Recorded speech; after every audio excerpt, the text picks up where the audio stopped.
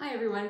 Let's do a little bit of work today with oxygen analyzers. So I know in school you probably get very little exposure to oxygen analyzers. I don't know, maybe your program doesn't even have one.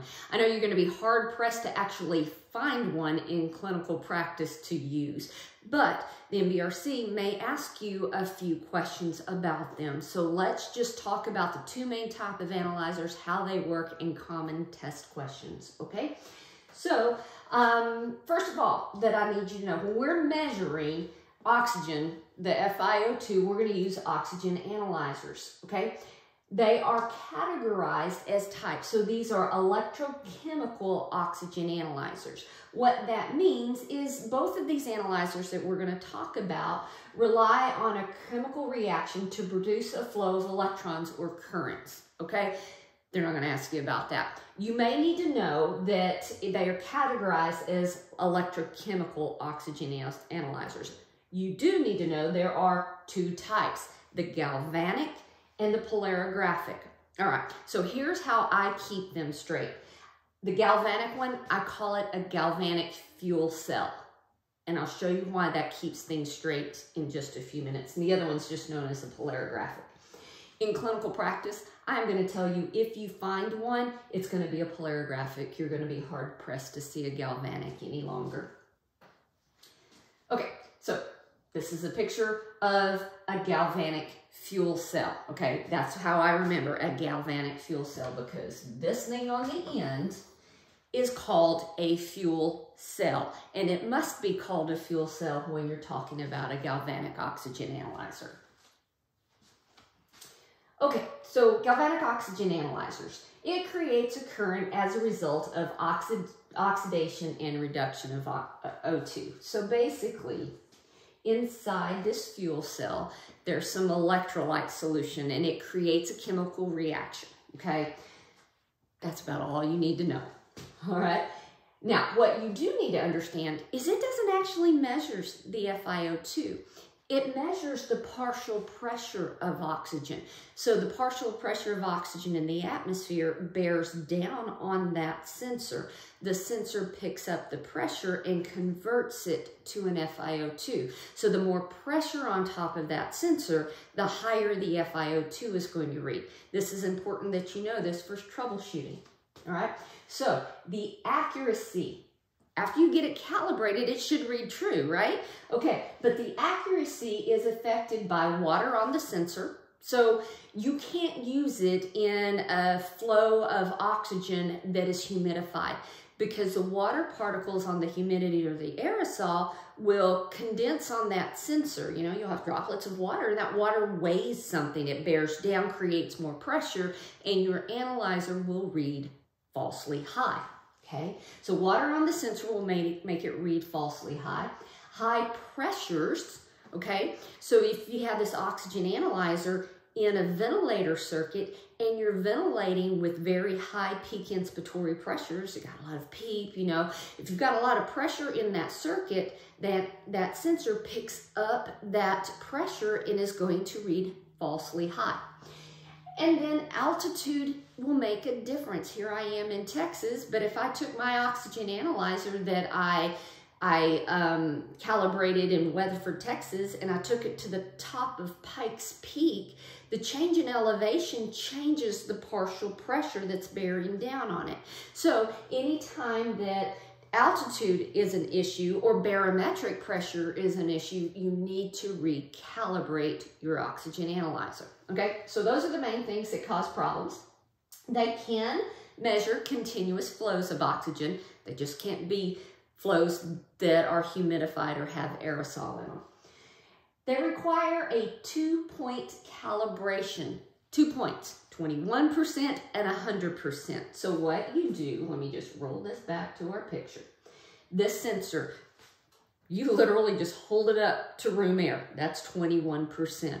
You should get a reading of plus or minus 2%, meaning when I hold it up to room air, I'd like it to read 21%. But as long as it reads 19 to 23, we're good, a plus or minus 2%. Then we put that sensor in 100% environment. So one way to do it is to take a glove, put the sensor inside the glove, wrap the glove around an oxygen flow meter and turn the flow on. Inside that glove, you have 100% environment. The analyzer should read 100% plus or minus 2, okay?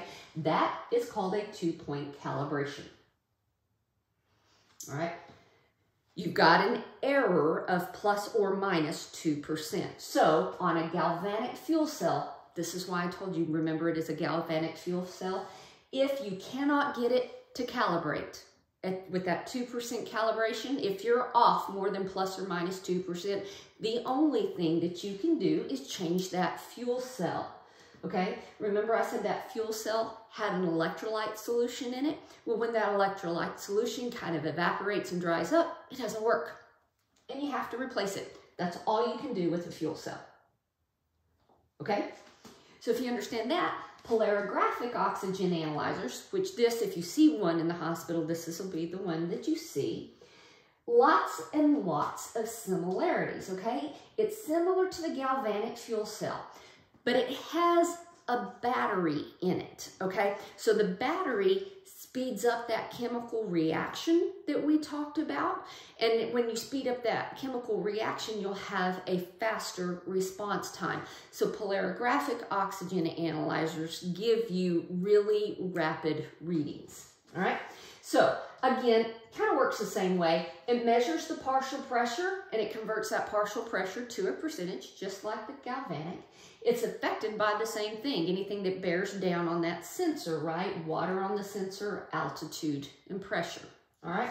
You're gonna calibrate it the same way as a galvanic, 21% and 100%. Now, here's your difference. On a polarographic oxygen analyzer, if you're unable to calibrate it, let's say you bring it to 21 and 100%, and you're off by more than plus or minus 2%. If you're off just a little bit, you can adjust the calibration control. So somewhere on the device, on the front plate, or on the side plate, or on the top, there's going to be a button or a knob that's called the calibration control. So let's say that I put this, if I'm doing a 2-point cal and I expose it to room air and it says 24%, I'm going to use that calibration control to turn it down just a little bit. I'm just going to tweak it just a little bit so it's in that acceptable plus or minus 2%. Okay, so the very first thing is adjusting the calibration control if you are off just a little bit. Now, if you're off more than just a little bit, like it's a huge difference that you're off when you're doing your 2-point calibration. The second thing you want to do is change the battery. Okay, that battery speeds up that chemical reaction, and without it, it may be responding so slowly you're not getting a reading. All right, so change out that battery. It will speed up that reaction and probably will fix the problem. This is the most common thing with oxygen analyzers. If we can't get them to calibrate, it's this. The third thing is to change the sensor. Now be very careful. I said sensor and I meant sensor. On a polarographic oxygen analyzer, this thing right here still has the electrolyte solution in it, okay? Same as a galvanic fuel cell. We call it a fuel cell on the galvanic and a sensor on the polarographic, okay? So the third thing to do, if it doesn't calibrate, is to change out that sensor. The electrolyte solution dried out on it. So we do have a couple of them in our lab, and I pretty much have to change out the sensors on these every year, year and a half, because by then that electrolyte solution has all been evaporated and used up and doesn't work anymore. Okay, so 3 things in this order. If it doesn't calibrate, number 1, adjust the calibration control if you're just a little bit off. Number 2, change the battery. Third thing, change the sensor. Okay, so hope this has helped. This should cover most of the questions that you encounter on the TMC or CSC. See you soon.